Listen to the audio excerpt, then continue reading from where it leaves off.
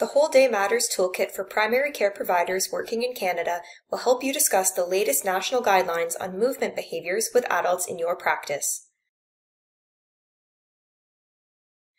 The Whole Day Matters Toolkit is intended for primary care providers who are looking to incorporate or enhance their movement behavior discussions about improving physical activity, reducing sedentary time, and optimizing sleep among adults in their care.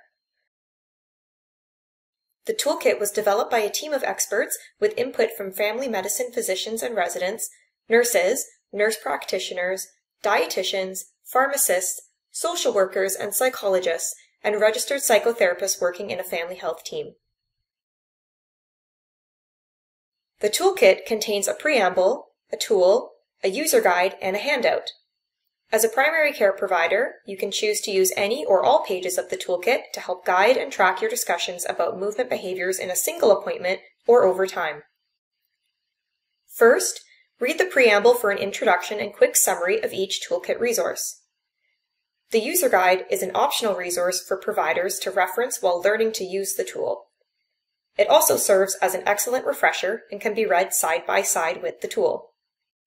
The tool itself is intended to guide you through 6 steps to ask, assess, advise, make a plan, counsel, and arrange for follow-up on one or more movement behaviors, and even contains examples of what you could say. Lastly, use the handout during an appointment to support your discussion and to help explain the benefits of engaging in healthy movement behaviors.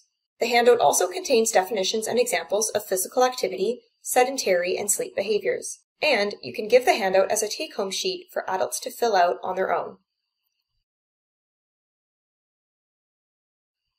The toolkit, available in English and French, is a fillable PDF form, so make sure to add it as a custom form to the electronic medical record at your workplace. It can also be printed if you prefer to use a paper copy. You can download the toolkit at csepguidelines.ca under the Resources tab. We hope you'll find the toolkit useful as you discuss movement behavior guidelines with adults in your practice.